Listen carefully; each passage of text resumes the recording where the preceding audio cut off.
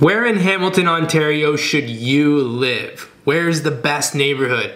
I get asked this question all the time from people from this channel. Hamilton, Ontario is a very big city. There's over 800,000 people currently living here. And the truth is, where you should live is really dependent on your lifestyle. Now, of course, there's areas that you should avoid, areas that aren't so safe, and I have done a video on this channel about those areas, which created a lot of conversation and discussion on where the best areas are and where you should live. So let's talk about that. If you're somebody that really enjoys the hustle and bustle, being in the busy areas, maybe you don't have a car or you do not drive, you're probably gonna wanna choose somewhere like downtown Hamilton, where you have most of the public transit and you're very close to the GO station.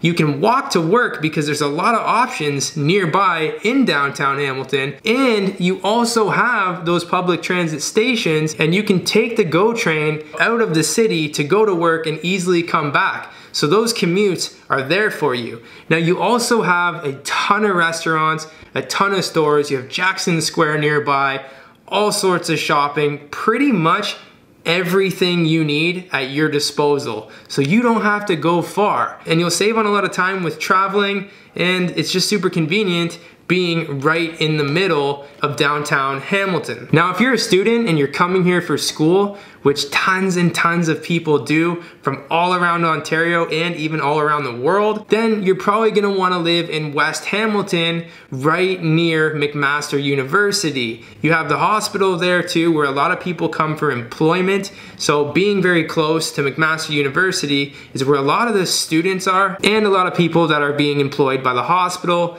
This area is predominantly surrounded by students living in Westdale, Ainsley Woods, and the surrounding areas of the school. You have the bus route there as well, which is really convenient because it's on the main street, and it's also a very safe neighborhood. It just might not be for families so much because there's a lot of students running around there. It can get loud at times, but there is pockets where there are families that do live because it is a very beautiful neighborhood. Now, one of my personal favorites is the Hamilton Mountain. You guys have probably heard about it because it's a very beautiful place to live. It's a very safe environment up on the Hamilton Mountain, and you also have that gorgeous view looking down onto the water and all the surrounding neighborhoods.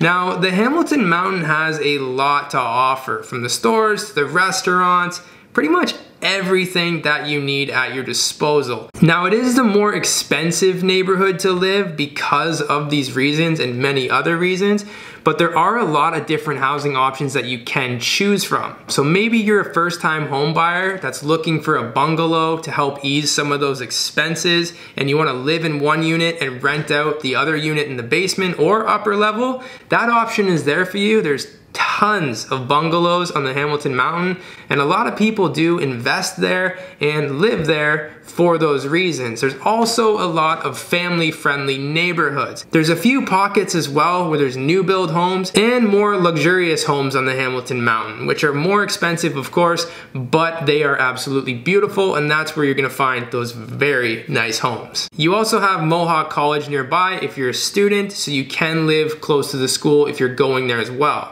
which is also convenient for the families. If one of your kids are going to the post-secondary school, you have that right in your backyard with McMaster and Mohawk. Now let's talk about Central Hamilton. This is one I get asked about all the time. And the reason for it is because there are pockets in Central Hamilton where they're not so safe, and there are pockets in Central Hamilton which are safe. Now, those could be about 10-15 minutes away from each other. So a lot of people do ask me about this because of those reasons. Now, here's the truth when it comes to Central Hamilton. The closer you are to the industrial sector, the less of a safer environment it does get. Barton Street might not be the area for you. However, it is the most affordable neighborhood in Hamilton, Ontario, but being close to that industrial sector does cause some problems, such as noise from all the manufacturing going on and the pollution. And in Central Hamilton, you will also see a lot of those older Victorian style homes, those 2.5-story homes with the attics. I personally think they're absolutely beautiful. They have so much character to them, and a lot of people do love those houses. They look like they're straight out of a movie set. Some of them are over 100 years old, over 50 years old. So if you are going to buy one of those homes, I would highly recommend you make sure you do get a home inspection, even if it looks like it's super well renovated, because you could get that home flipper that, you know, cuts corners and just makes it look nice, but there are some issues with that house. These homes though are absolutely stunning, and I'm not gonna lie, I do personally love them myself. And if you are looking for homes like that, you might wanna choose a neighborhood like Corktown. Now when it comes to East Hamilton, this is also another area that families do choose. And the reason for this is because of the home affordability. It's very affordable to live over there, and there are some nice neighborhoods in that area, such as the Rosedale neighborhood, which is popular for many reasons, like the home affordability and the homes that it has tucked up close to the Red Hill Valley for easy commutes. You also have Delta and Crown Point, which are popular because they're close to Gage Park. And these areas have seen a big influx of young couples and families that are looking to move to Hamilton, Ontario for the home affordability reasons, and rent is also fairly good in that area as well. So when it comes to Hamilton, Ontario, and you choosing the area that's best for you to buy a house or rent,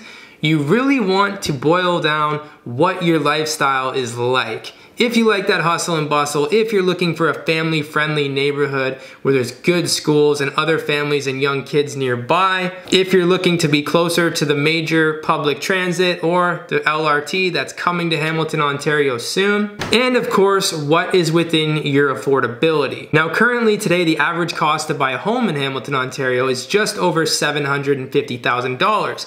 But if you choose the right area, you can get a home for a lot less. You see condos starting in the $400,000 range, freehold houses starting in the $500,000 range. And of course, if you're looking for a more luxurious home on the Hamilton Mountain or one of those new build areas, then of course you would be paying more for your home. But the beautiful thing is Hamilton has a price point for everybody, and that's something that I talk about a lot. That's why so many people are moving to Hamilton, Ontario, because there's a wide variety in rental prices and a wide variety in home prices if you're looking to purchase. And I am a licensed real estate agent here in Hamilton, Ontario, so if you are looking for average costs for these neighborhoods, or if you want to discuss what might be best for you and the lifestyle that you live, so you can help pick the neighborhood that fits all of your criteria, just shoot me an email, send me a text, or give me a call. I'll put my information down below, and I look forward to chatting with you guys and helping you with your move to Hamilton, Ontario.